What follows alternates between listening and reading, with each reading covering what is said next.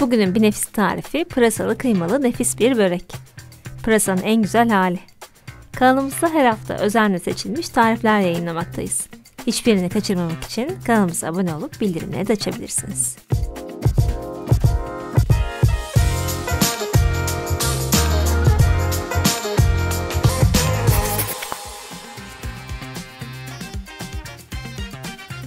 İşe önce ön hazırlıklarla başlıyoruz. Bu tarifte pırasanın sadece yaprak kısmını kullanıyorum. Sap kısımlarını da değerlendirebileceğiniz harika bir tarifimiz daha olacak. Ama isterseniz siz saplarını da kullanabilirsiniz tabii ki, ama bence yapraklarıyla daha güzel oluyor. Yıkayıp kuruttuğumuz pırasaların yapraklarını ince ince doğruyoruz.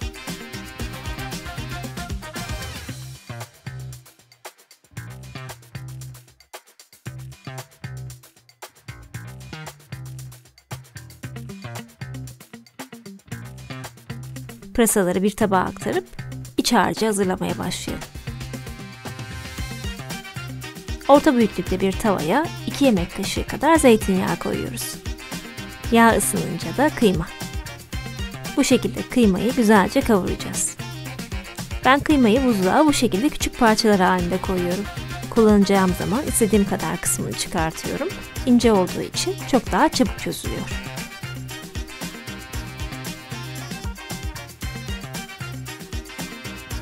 Kıyma bu hale gelince bir tatlı kaşığı kadar salça ekliyoruz ve karıştırıyoruz.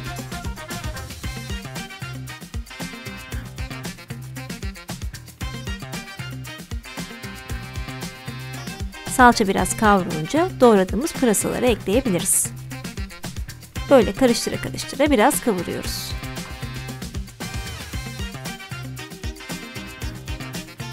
Artık lezzetlendirmeye geçebiliriz. Karabiber, kırmızı toz biber ve tuz. İsterseniz pul biber de ekleyebilirsiniz. Karıştırıp lezzetlerin dağılmasını sağlıyoruz. İçimiz hazır. Kenarda biraz soğurken börekte kullanılacak sosu hazırlayalım. Bunun için yoğurdu bir kaseye aktarıyoruz ve pütür kalmaması için güzelce çırpıyoruz. İçine bir yumurtanın beyazını ekliyoruz. Sarısını üzerinde kullanacağız. Benim yumurtam çok büyük olduğu için yumurta sarısını çırpıp bir kısmını bu sosa ekledim. Ama şart değil.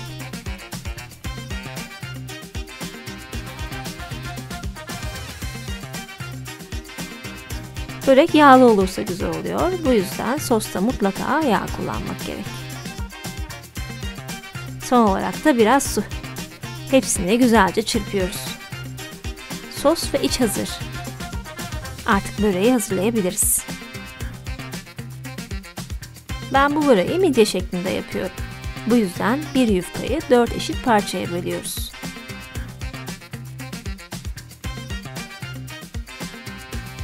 Bir parçasını tezgaha serip üzerine sostan gezdiriyoruz. Ve bir mutfak fırçası yardımıyla sosu yufkanın her yerine sürüyoruz. Yufkada ıslanmamış bir alan kalmasın.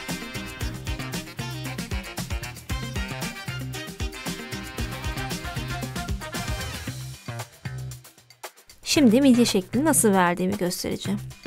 Sivri kısmından bu şekilde itip kenarda kalan kısımları ortada birleştiriyoruz.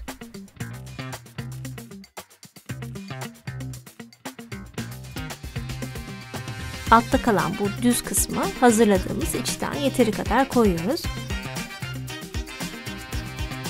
Ve kenar kısımlarını içe doğru katlayıp sarıyoruz.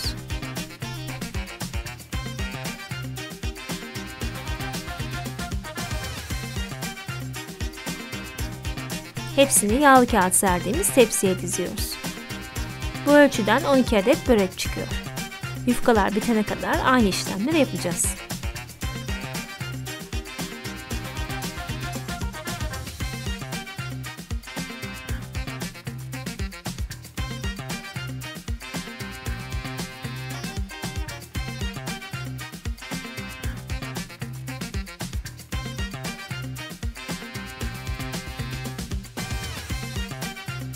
Şekil olarak yapımı çok kolay bir börek, ama tabii siz istediğiniz şekli çalışabilirsiniz.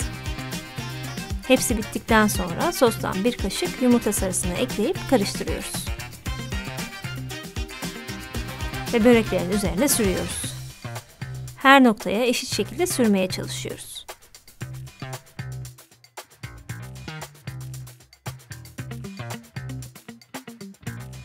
Süsleme için üzerine çörek otu, susam veya haşhaş da olur.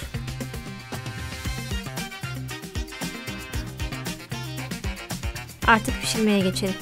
180 derecede önceden ısıtılmış fırının fan ayarında yaklaşık 20-25 dakika kadar pişireceğiz. Dışı çıtır çıtır, içi yumuşacık nefis bir börek. Ben daha yumuşak olması için fırından çıkar çıkmaz üzerine örtüyorum. En sevdiğim kısım sunum.